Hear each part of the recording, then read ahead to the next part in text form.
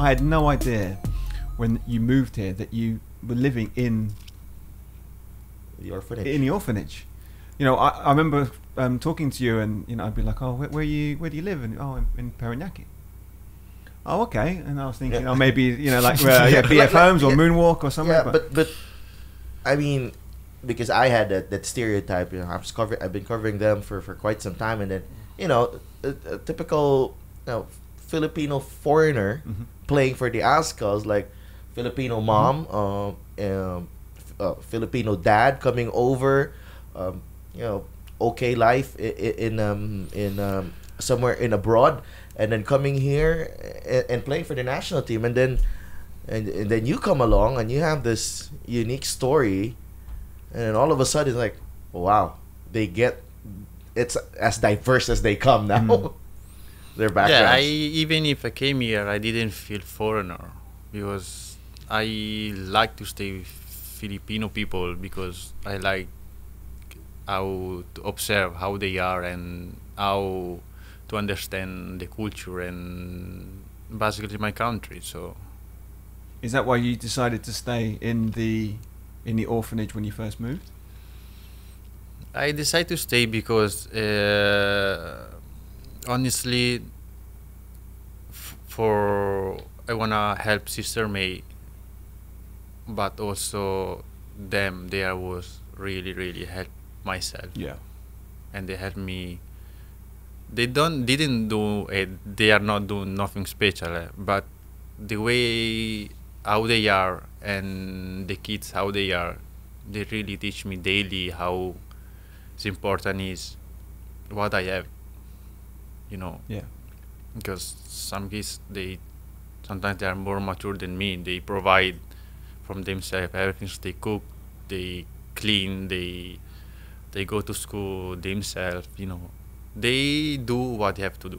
Sometimes you know we complain what we have to do or what we have, but in the end, if you have a daily example how the life is hard, I think it makes your journey, and then you go through with a better attitude. Yeah.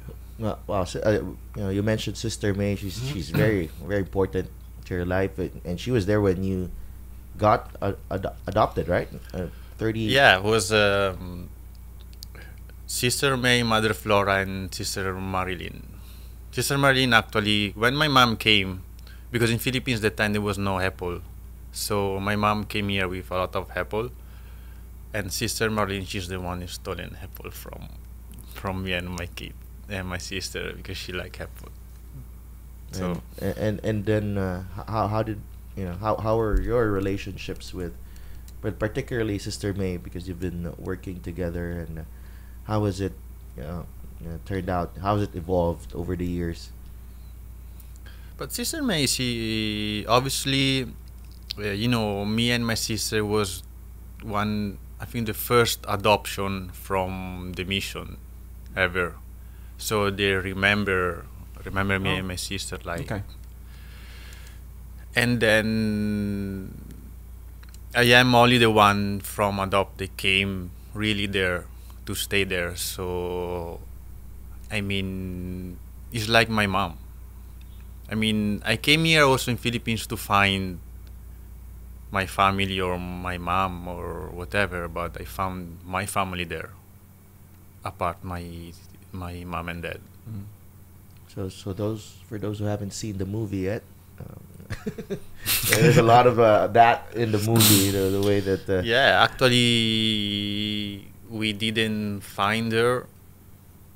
We have another way, but honestly I give up because I learned in the past that if have to be happen, you have to be happen. You cannot force something because you never know. How many years did you work on finding your family? 3 years. So 3 years you're play football. Since I came here after 6-7 months, they were asking me if you wanna find my mom and dad, and they say it's okay, let's try it, but it's hard. You know, 34 years ago, it's hard to find, or maybe they don't wanna be fine. You know, so I mean, but if you were able to see them, if you were to see them, what would you say to them, do you think? Why? Yeah. It's why, because I need to know. You know what I mean? It's like, and honestly, I don't know, is the feeling that my natural mother, when the time they give me away, but in the end was my luckiest moment ever, because at the end I met a real family in Italy. It was amazing. So in her bad vibe, it gave me my best luck. Yeah. And not from my mom. I would like to know if I have a brother or sister. For sure I have.